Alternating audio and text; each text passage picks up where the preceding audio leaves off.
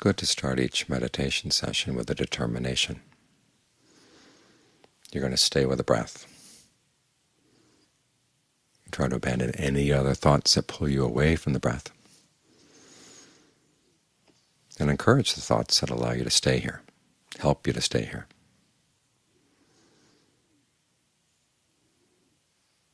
You work with the breath, try to find a way that feels really good. If experimenting doesn't seem to come up with anything especially good, well, pose the question, how would the body like to breathe? What would it like to do on its own? And see what kind of response you get.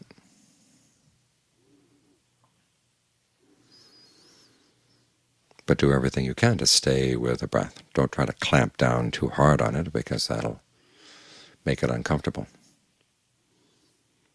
Just keep tabs on the breath, all the way in, all the way out.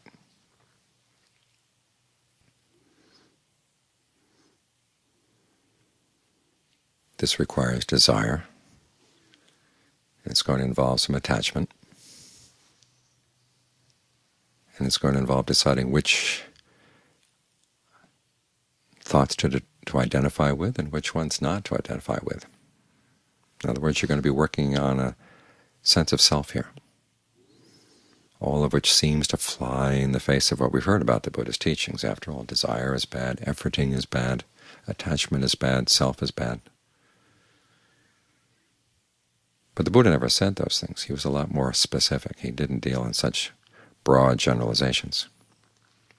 There are skillful and unskillful desires, skillful and unskillful attachments, a skillful sense of self and an unskillful sense of self, or many skillful and unskillful senses of self.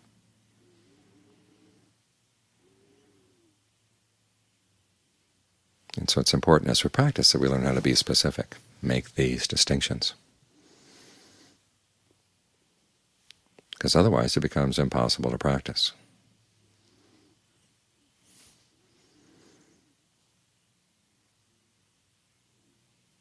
Like with a sense of self. You need a healthy sense of self to give you the motivation to get started in the practice to begin with, realizing that you're going to benefit from this practice. After all, the Buddha said you do this for the sake of your long-term welfare and happiness. The question that lies at the beginning of wisdom is, what, when I do it, will lead to my long-term welfare and happiness? Notice that question includes the word I and my.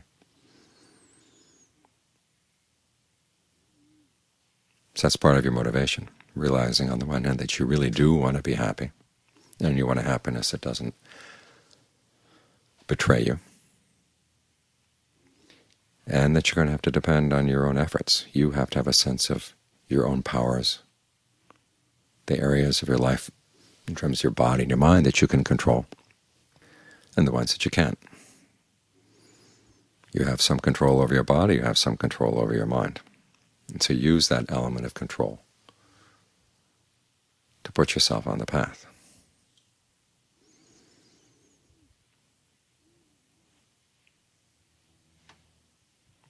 So that kind of self is healthy, that wants a genuine long-term happiness and is willing to learn whatever needs to be learned in order to do it.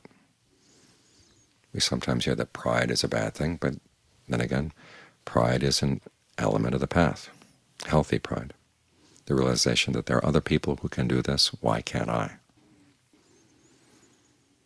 That's not the kind of pride that says, well, I'm already good. It's the pride that says, I'm willing to learn.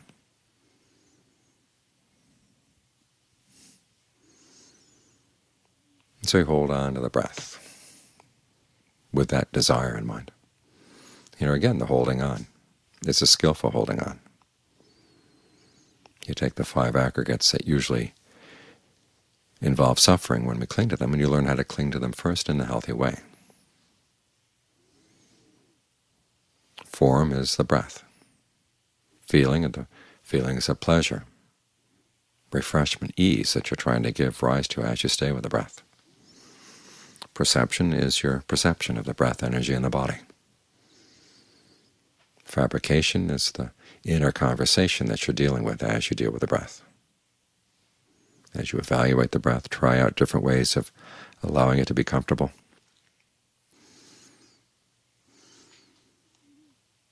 and then trying to maximize the benefits you get from whatever pleasure you get from the breath. In other words, allowing it to spread throughout the body. All of this requires thinking, which again can be a detriment to the meditation if you don't do it right, but an actual help if you do it skillfully. And then finally there's consciousness, your awareness of all these things. So you're going to cling to these things, but you cling to them as a path, not so much trying to identify yourself with them. Think of them more as the tools you can use, that eventually you'll be able to put aside when the job is done.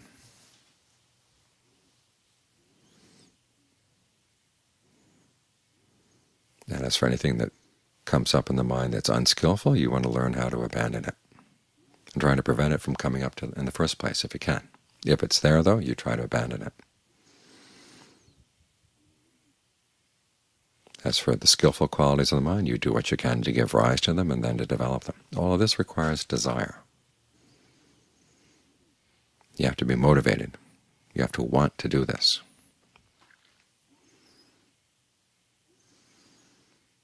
So it's in this way that your sense of self, desire, attachment, the effort you put into the practice, all of these things can be skillful.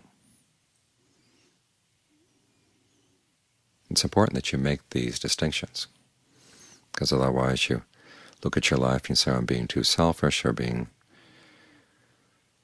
too much engaged in selfing. Got to stop that. But then if you stop that, you find you can't function. Or if you give up at the beginning of the practice and say, well, just allow whatever happens to happen, that'll be just it,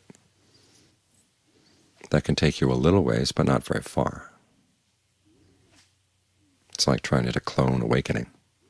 You hear about awakened people being totally free of desire, free of attachment. You say, well, I'll try a little of that, but you haven't gotten to where they are.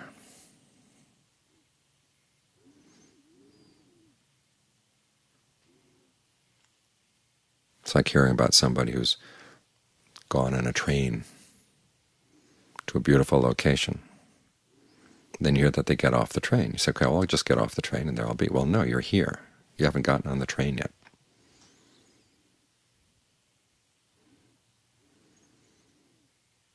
So as we practice the path, it is, after all, a fabricated path, but it's leading us to something unfabricated,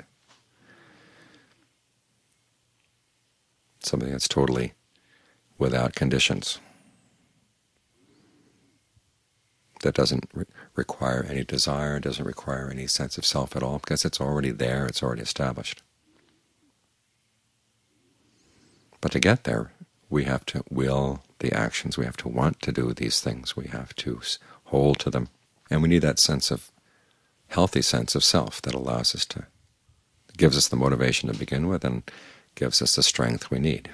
Because the mind does feed on this healthy sense of self. It feeds on the states of concentration, well-being that you can fabricate on the path. It's the food that allows you to stick on the path. Gives you the strength you need to make it all the way there. Once you've gotten there, then you don't need that anymore. You can drop it.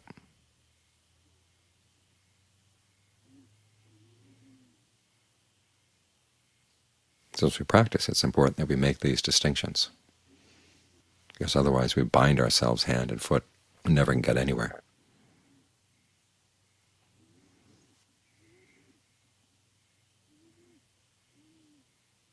But if you make these distinctions, they can see you all the way through. It's like that Brahmin who went to see Ananda one time. He asked Ananda, what's the purpose of this practice? And Ananda says, one of the purposes is the overcoming of desire.